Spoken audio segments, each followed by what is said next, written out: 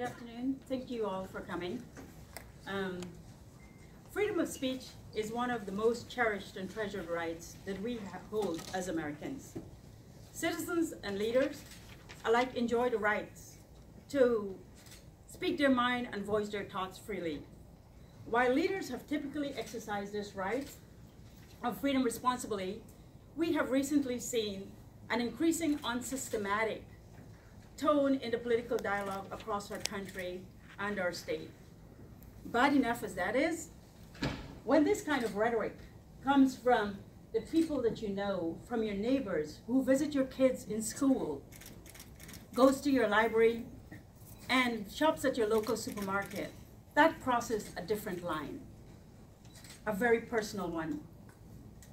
Unfortunately for us in Plano, one of our leaders, by sharing his thoughts about Islam, that Islam does not belong in our school, that Islam, the believers of Islam in the 21st century are actually slaveholders.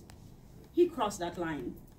Tom Harrison, entrusted by the voice of the people of Plano to represent all of Plano's diversity, as we look around here, he abused that voice by saying that some of us do not belong, that there's no place in Plano for us. But his hateful voice did not silence us. Our voice was louder. And we stand together today to say to Tom Harrison and anyone else who wants to do this, that we reject this kind of bigotry, discrimination, and intolerance. Plano is excellent, and it is excellent because of all of you, because of the diversity, not because of demography.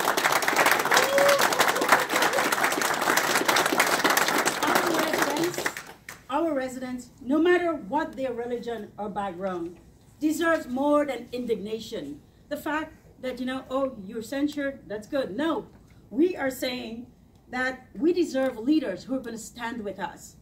Plano has made it clear that Tom Harrison is not the kind of leader that we want representing us. Mr. Harrison's voice is unworthy of speaking for us. His words are undeserving of the trust, and his actions have shown that his judgment has no place in public office. Right. Mm-hmm. Mr. Harrison's promotion of bigotry is bad for business, bad for family, and has no place in Plano. We condemn Mr. Harrison for voicing thoughts, which has caused so many of us pain, so much pain, but we respect his right to express them. Our expectations, however, is that Mr. Harrison will return the respect and listen to the demands of the people of Plano and step aside. Yeah. Mr. Harrison. Yeah. Yeah.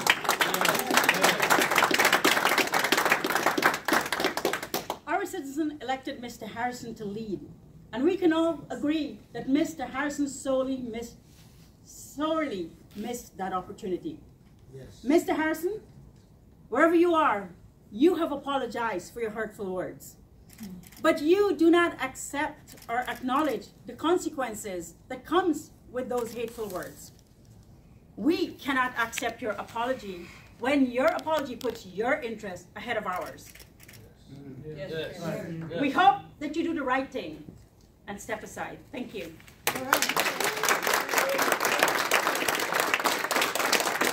With me is Mr. Michael Thomas, and I'm going to let him say his part. You need your name. Spell your first and last name and your title, please. My name is Andakis. B as in boy, ACCHUS. I am a member of this wonderful group here that's called Our Plano, One Plano. And we are a group, as you can see, a very diverse, professional, determined, vibrant citizens who've come together to say no bigotry in Plano. Thank you. Yes.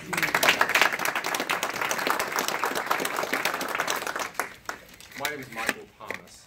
I can spell it if you need me to. Yes. M-I-C-H-A-E-L-T-H-O-M-A-S. And to add to that, this isn't an issue of freedom of speech. We understand the nature that people can say what they want to say. It's an issue of the consequences associated with that speech when you're a leader within a city, specifically in this case, the City of Excellence in Plano, Texas. So as of the process of hundreds of volunteers over the course of the last 4 to 6 weeks, we have compiled more than enough signatures. As you've seen, we've just turned those in. The number needed was around 2,800. We are over 4,400 signatures gathered.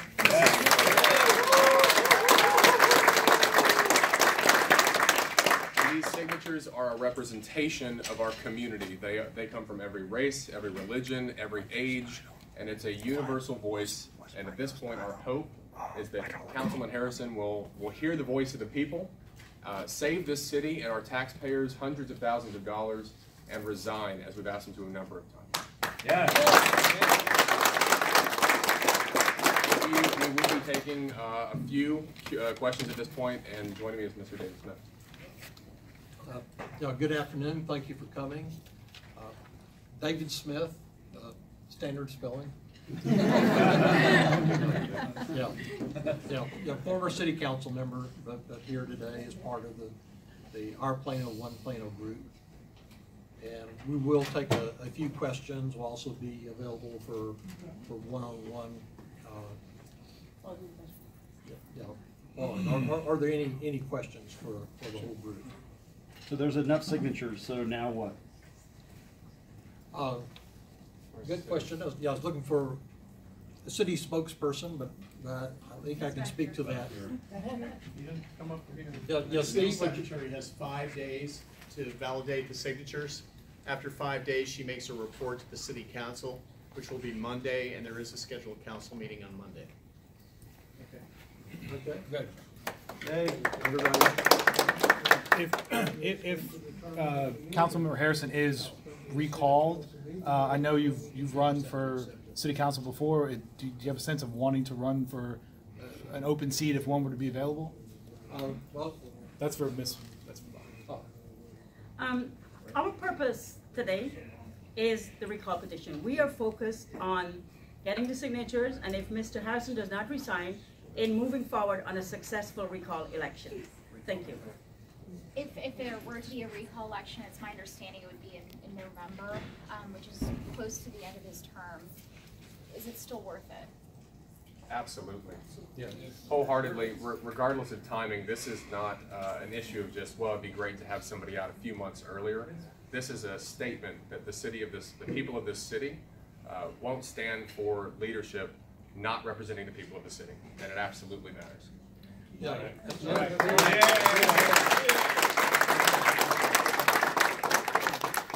Let me commend our current city council for very quickly acting when the conduct came to light. I mean, they very promptly called a special meeting, censored Mr. Harrison, asked for his resignation. He did not do so at that time. It started the 45-day period in which the citizens collected signatures. So we are also acting as quickly as the process can allow. You spoke to this a little bit, but you gathered many more signatures than potentially required. Was that a strategy? Is that just how it ended up? Yeah, we wanted to actually reach out to all of Plano to find out what Plano thought, if they actually agreed with Mr. Harrison or how they felt about it. And we were actually really happy to find that we have a lot of really good citizens in Plano who actually do not agree with Mr. Harrison. And I think Mr. Harrison had about 4,545. Yeah, votes when he was elected. And we actually gathered as much as that in less than 3 weeks. People were willing to sign it and say, enough is enough, no bigotry in Plano. Mr. Harrison's spokesman has said to us earlier that there's a possibility, they're looking into the possibility someone else may have shared that post on Mr. Harrison's page, not himself. What's your reaction to that?